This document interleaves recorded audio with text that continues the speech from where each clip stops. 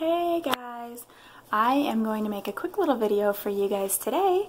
I am going to be decluttering my entire house this year, so one of the areas that I decided I'm going to do first, so that I can start off on a good note, is my office space. So I'm going to give you guys a quick tour of what I did because it looks so much nicer now. It's not 100% perfect, but at least now I know where everything is and everything is more in an organized manner. So I will go ahead and show you guys around. Alright, we'll go ahead and start in here. This was quite chaotic, but up here, these first ones, these are just photo albums, and then this is a box that my grandma made me. It has like my high school diploma and memory stuff from like high school in there. These are all my old planners that I've used over the years. So I keep those because it has all my memories and stuff in there. Then I have a whole good stack of photography type books there. This I want to try and play. I don't know, it looks fun. This is my pile.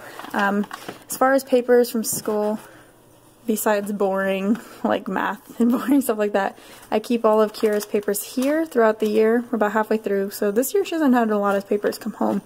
But I keep them here throughout the year, and then at the end of the year I'll go ahead and pull them all out, sit on the floor, keep just the good stuff, put it in a folder, and then go in a different cabinet with that. And then this is my work inbox. I do paperwork at the end of each month, and if it's for months in the future, they just stay in here until that is necessary. Then I just have stuff for that. This looks funny, but I don't know why it's stored here, but this is a jab thing, like defense mechanism. As weird as it is, but yeah, so that's marketing material, etc. there. And then in these cabinets up here, I just have extra notebooks, journals, and stuff that I keep. My address book, my Bible's up here. And then I have my stickers, which is like dwindling down to nothing because I'm trying to use it. I will give you guys a planner update soon, but this is just the stickers all I have left, which is sad. This is my current client book. Keep all my client information, session information stays in this book. I have some extra papers to add for when I do different things. Then these are all just books for work, and then this probably should be up there, but it's just a journal as well. And then that's where my camera lives. There's not really anything on this side. These are just old notebooks from school, and then coloring books, and I have snacks because I live in my office sometimes when it's busy. Here is where I normally keep my to-do list planner, but it's currently downstairs, which is fine. And then I have my new planner. I cannot wait to show you guys the new life that is living. This corner over here, it's not exactly organized right now, but is where I have just my little notepads and some sticky notes to keep my planner up to date. And then of course the computer. You can see I have my card reader, and then I have a couple storage thingies. Yes, the technical term for that is storage thingies. Then I have this cute lens cup I got from one of my clients back in the day, and I keep all my pens in there. If you know me, I love pens. I have lipstick here, I really don't know. I got this from a sticker shop on Etsy, and I just loved how they wrote my name on there. This, review us on Google. Yeah, I don't know exactly where they're expecting me to put that at my house. And then I just have some knickknacks of stuff there, and then this is where I keep all my cards, and then my Wacom tablet for editing. And then I have some decorations on the wall. My mom just got me this for Christmas. Actually, I think she got it out of one of her coloring books, but perfect. Focus on God, see beauty today, develop from the negatives, and capture the good times. And then I colored it colors that I love.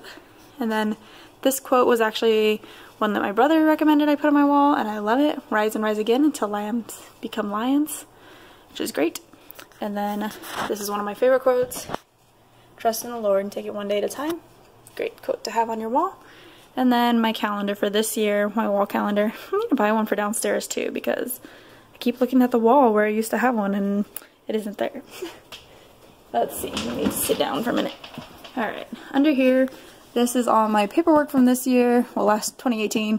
I have to wait to file taxes until I get paid, and then once those are done, then this will go away, and, well, all the paperwork inside of it will go into my main binder or file cabinet there. And then it'll be all set up for 2019. Under here I have useless things because I used to do CDs for photography to hand out the pictures, but I no longer do that, so yeah, they're just there. I have extra storage, my flash is here, envelopes, and then a bunch of, you know, if you don't have a basket full of cords and stuff, then are you really an adult? I don't know. And there's my old calendar I need to figure out what to do with, and then I've got a sticker thing back there. Oh yeah, I didn't show you this side of the desk under here. I have my bucket list, always somewhere I can see it, because, you know, if you don't have your goals where you can see them, then will you ever actually pursue them? I don't know. That's my thoughts. And then I have this note, which is things that make me happy. So I have a list of things at the top to do to make yourself feel happier, and then 10 things that I love about myself, which is nice. And this is from my old planner, or my old calendar, but if you know me, you know I love Marilyn. So then over here we have my printer. Not super exciting there. Extra pens and pencils that I don't really use. So what I do is I keep my good pens that I use all the time up here, and if I get a new box of pens, then the ones that I don't like as much out of those pens go in here. And then at the end of the year when I declutter, the ones that I don't like go over to Dustin's desk, but shh, he doesn't know. He doesn't need to know. And then I also have paper cutter, just because straight lines are nice sometimes. I have some extra sticky notes things here, scissors, paper clips, you know, basic office supplies, hole punchers, staples, these cute little clips that I thought I would use them, but I don't know. They're cute, but they just kind of sit there. I think I had tried to use them for a while, but they just kind of made my planner bulky. So we have letter head things, yeah, just notepads. Lots of notepads. Those are some cards and a calculator. So, not much exciting in the drawers. And down here, really nothing exciting. I just have a notebook, some more marketing material, some extra ink. Not very exciting. And the last thing, really, in my office is my box of craziness. I mean, really though. But right here is stickers. So I got rid of most of my stickers. These are just some that I know for sure I'll use in my planner throughout the year.